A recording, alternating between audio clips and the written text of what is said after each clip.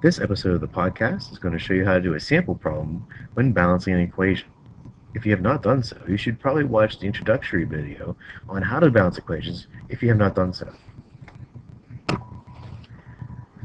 In the equation that's on the screen, we can analyze it for the different chemicals that do make up that particular reaction. First, we have aluminum. Aluminum metal, and that's being added to atmospheric oxygen, which is O2, diatomic oxygen.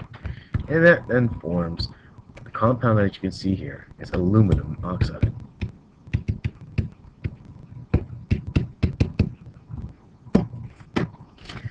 As we did in class, it's very important before trying to solve a chemical equation and making sure it's balanced to fit the law of conservation of mass. We should draw our graphic organizer.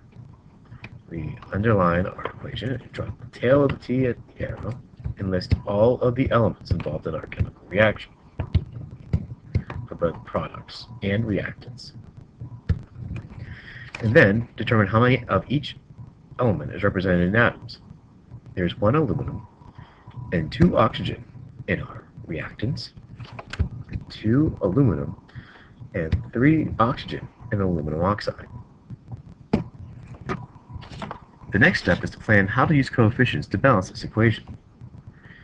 As we see, we have an even number of oxygens in our reactants and an odd number of oxygens in our products. The easiest way to solve this is to use a number that is in common to both those numbers. To make oxygen in the products even, I need to multiply it by an even number. The lowest number I can think of is 2, which would make oxygen 6. It also changes aluminum, right? Because 2 times aluminum oxide gets me 2 times 2 aluminum, which equals 4 total aluminum atoms. That means I need to change the number of aluminum in my reaction. For the reactants, I need 4 aluminum atoms, changing my total count on the reactants to 4. That now balances. However, I still need to balance my oxygens.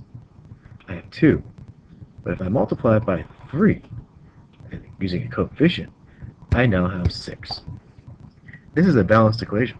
4 aluminum plus 3 oxygen molecules gets me 2 aluminum oxide compound. This concludes this episode of the podcast.